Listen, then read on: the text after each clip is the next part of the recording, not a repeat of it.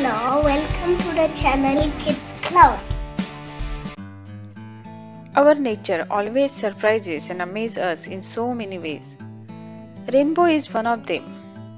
Have you ever thought how nature creates this beautiful arc? Let's find out this. First question, what is rainbow?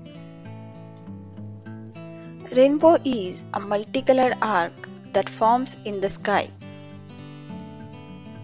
There is one fact that we don't know about rainbow. Rainbow is actually not an arc or semicircle.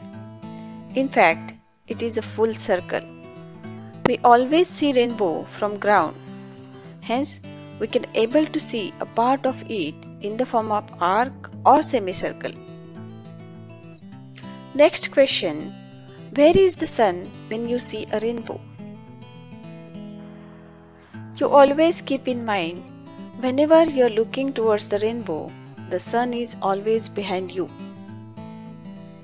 Do you know which colors are there in the rainbow? In the rainbow, we can see red, orange, yellow, green, blue, indigo, and violet. These colors are called as vibreur. Except indigo, we can distinguish other colors very easily. Now, when we can able to see rainbow? Whenever there are water drops in the air and sun or light is shining behind these drops at right angle, we can see rainbow.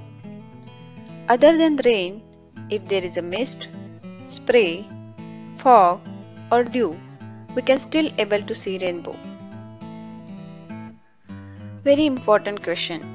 Who discovered science behind this rainbow? Sir Isaac Newton.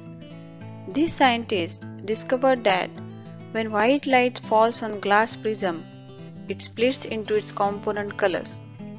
This process is called as dispersion.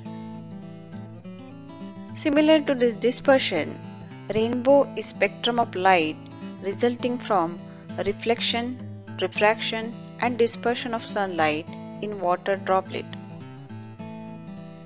Let's study these three terms separately. What is refraction of light? It is the bending of wave when it travels from one medium to another medium. The wave is in the form of light wave or in the form of sound wave.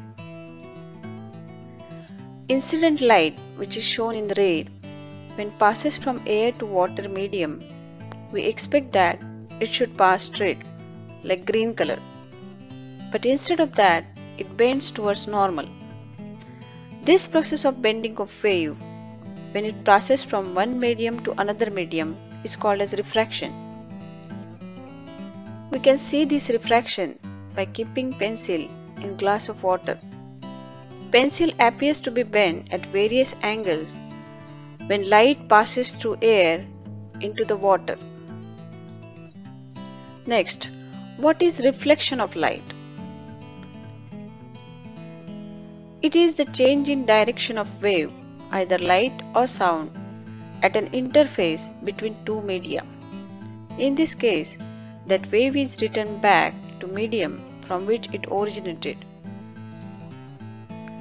This ray diagram showing how that incident light, instead of passing straight, get reflected from the flat surface, and it is again going back to its original medium.